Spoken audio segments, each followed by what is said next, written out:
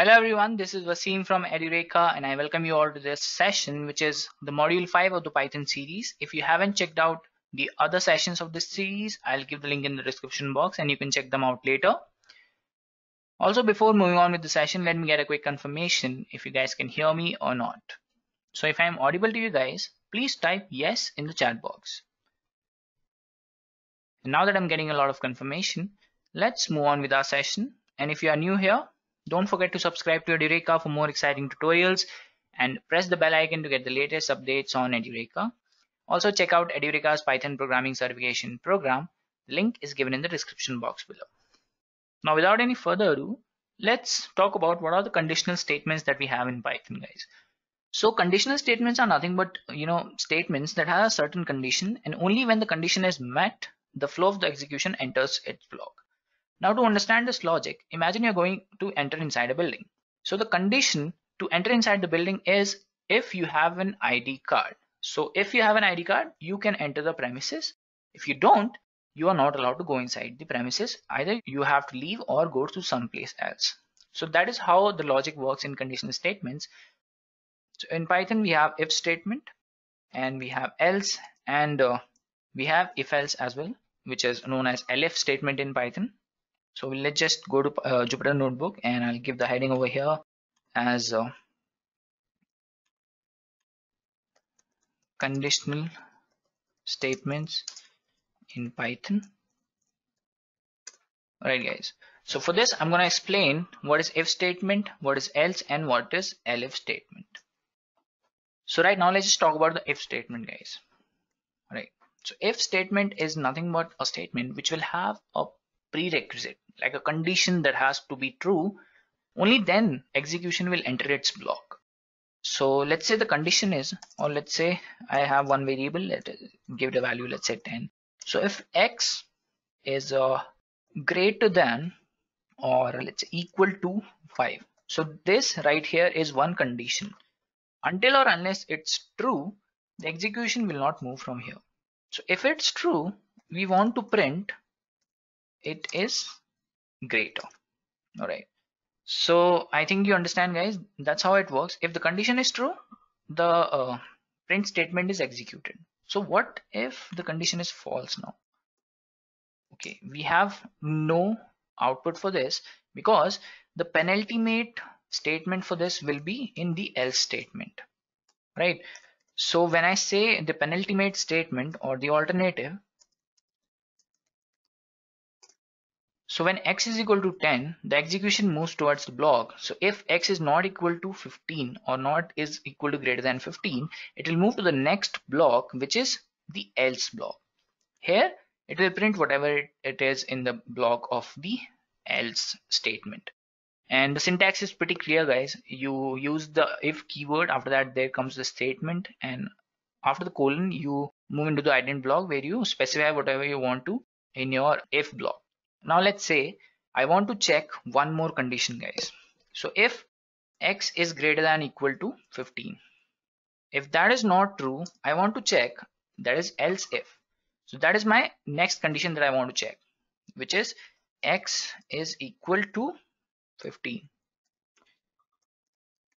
Now I am going to print it as it is equal. So now I'll just print it as equal.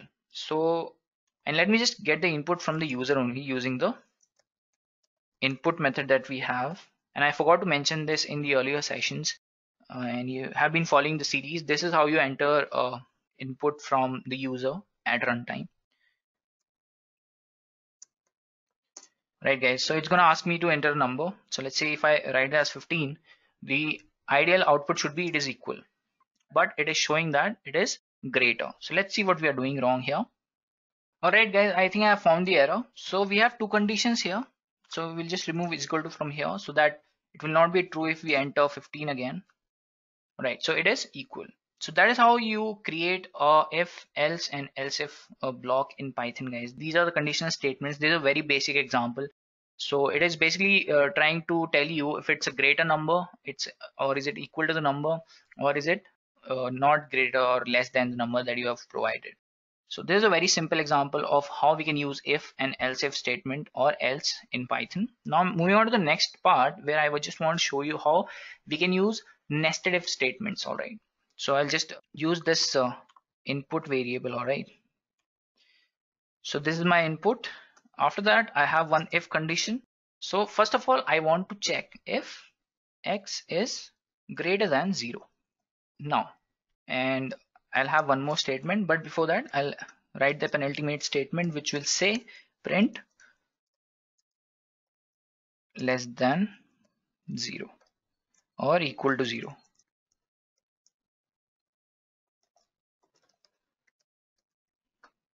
Alright, so if it is greater than 0, now I want to check if x is actually greater than 5. I will print as greater than 5. Else if I want to check if x is less than 5, I will print it as less than 5. Or else if it's greater than 5, it's less than 5, there's only one condition that is left, which is print equal to 5. Now pay attention here, guys. So when I run this, now the first condition is it has to be greater than 0 to move inside this block. So if I write 0 over here, the output will be less than or equal to 0. Alright, so in order to move inside this if block, I'll have to give one number that is going to be more than 0. Alright, so if I give 2, the ideal output should be less than 5, which is less than 5. Now if I give the value as let's say 16, it is greater than 5. Alright, and if I give the value as 5, it will be equal to 5. So this is how if, else if, or nested if works in Python, guys. I have created if statement inside this, and now you can create more nested if here. So if I want to write, let's say if it's greater than 5, I want to check if x is less than 15. So I'll write it as less than 15. Else I'll write it as more than 15. So this is just to show you an example, guys. First it will show me that it is greater than 5, and after that it will show me that it is more than 15. So this is how you create nested if statements in Python, guys. You can use else statement and all those other statements that you want. And I want to show you one more example, guys, where we will have 3 input variables for 3 numbers. So we'll have x is equal to, alright, so we'll copy this.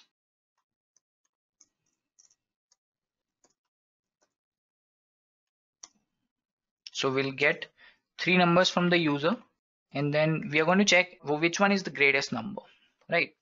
So if x is greater than y and x is greater than z, alright, we are going to print x is greatest. Alright, guys, so let me write just a number, let's say 10. So x is 10 and y I want to be, let's say 20, and this one is 30. We don't have any output. So when x is not the highest number, we're going to move to the next block and we will check if y is greater than z and y is greater than x, and we will print y is greatest. Alright, guys, so same numbers again. So y is 20. We don't have any output again because y is not the greatest. Else we will assume that z is the greatest. 10, 20 and 30. So z is the greatest. And when I run this again, just to double check if I have made it correctly. So let's say I have let's make x is equal to 20, y is 10 and z is 5. So x is the greatest. Then again I want to check if it's working for y as well. So we'll tell y to be 30 and Z let's say 10. So Y is the greatest. So that is how you create conditional statements in Python for various purposes. These are very basic examples. Alright guys, let's talk about a few more examples with this. So let's make one program for trying to check if a number is a prime number or not. Right? To check if a number is a prime number, first of all we have to make sure that it has to be greater than 0. That's one condition. So let's say x is equal to some number, we'll call it as 10 for now. So if x is not equal to, if x is not equal to 0, then we will move on to the next block, which is if, now we are going to check if x is actually, what is the remainder of x percentile 2. If it is 0, then we know for sure that it is not a prime number.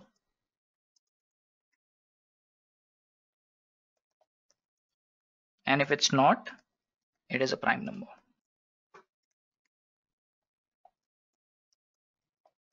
Alright guys, since 10 is not a prime number, it is showing that 10 is not a prime number. Let's check for 3 guys. So it is a prime number. Any other prime number that you know of, let's try for 17. It is a prime number. Let's try for 31. Okay, it is a prime number. Let's try for 16. It is not a prime number. And let's try for 13 now. It is a prime number. So this is how you create different conditional statements to check for various tasks that you can perform. And you can actually take input from using the input function over here, where you'll just enter a number. And after you're done with this, so you enter a number and it will tell you if it's a prime number or not. So that is how easily you can create these conditional statements in Python guys. And mostly these conditional statements are useful when you're working with the loops, such as for loop and while loop in Python. Now let's also take a look at how we can work with strings while working with the conditional statements. So what we'll do is we'll take a string, or we can take another data type as well. So first of all, we'll just work with strings, and we'll take a look at this name, where we'll give the value as Python. Now what we want to check is if particular character, let's say P, in name, then we want to print success, or we will resort to the penultimate statement, where we'll just print no result. All right, so we have a success because P is actually in the name Python over here, which we have specified. So this is how we work with the membership operators that we have in Python using conditional statements. Also we can work with other operators such as identity operators. So let's just check if X is name, so we can just write success, or instead of success we can create it to the original result, which is true or false. So this is how you can create the conditional statements that we have in Python guys. And instead of a string, we can use any other data type. So for this, let me just take a list where we have a range from 0 to 100, and we're taking the step as 10. Now I want to check if 50, or let's say if 50 in name, it's going to be true, or if it's not, it's going to be false. So if I want to check for, let's say 45, it will be false, because there is not going to be anything in the name which has a list, and the range is from 0 to 100, and the step is 10, so the values will be 0, 10, 20, 30, 40, and so on. So now that we are done with this session, also let me just give you a quick exercise that you can do to practice this on your own. So what I want you to do is, I want you to write a guessing game program, but for that there is a one prerequisite I want to tell you guys, which is how you import a library or a predefined library in Python. It is nothing but you use the keyword import, and after that you just import random. So what I want to do is I will create a random number generator. So using random integer, I can give values like 0 to 10, like we give in the range function as well. So this is what I want my random range to be, where the random integer will be in the range 0 and 10. So every time I print my number, it will be in the range 0 to 10, but it will be a random number each time I execute it. So what I want you to do is, I want you to create a program where you will take the input from the user, and you will have a random number generator, store it in another variable, and depending upon the choices the user make, I want you to make a guessing game. So as soon as the guess is correct, which means that the guess the user is giving and the random number generated is the same, that is when the user will win the guessing game, and that is the game I want you to make. And there is another program that I want you to make for this exercise, which is write a program to check if a number is a palindrome or not. So these are the two exercises for this session. And now that we have come to the end of this session, I want you to subscribe to Edureka for more exciting tutorials and press the bell icon to get the latest updates on Edureka. Also check out Edureka's Python programming certification program. The link is given in the description box below. Thank you. See you in the next session, guys.